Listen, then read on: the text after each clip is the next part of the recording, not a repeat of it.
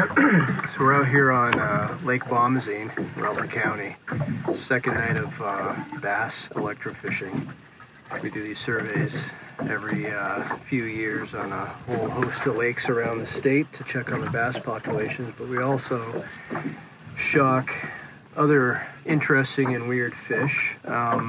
Like I said, this is our second night, and this is the third of this species that we've got out here in Lake Bomoseen so far, and by far the biggest one.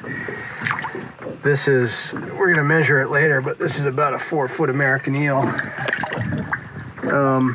This thing is thicker than a baseball bat, and you know, a really cool species. And what's neat and unusual about these fish is that they all are spawned in the Sargasso Sea in Bermuda, off the coast of Bermuda. And in the freshwater lakes in Vermont and up and down the eastern seaboard of the US and Canada, this is their nursery grounds. This is where they become adults.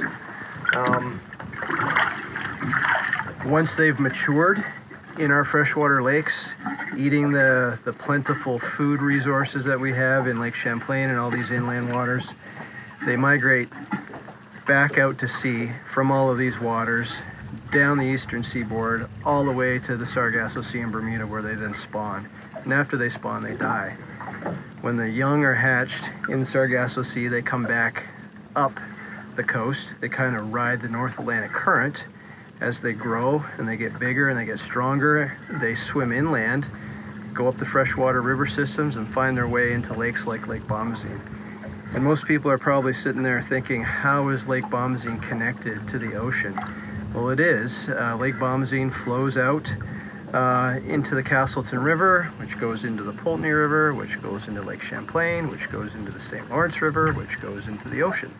And these eels can make it on their own all the way up, mounting dams, going overland even on wet, rainy nights.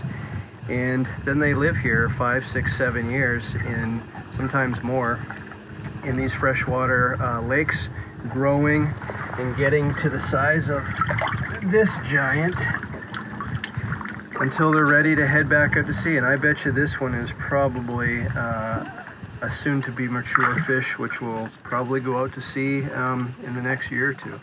So it's pretty cool, the things we see when we're out here shocking.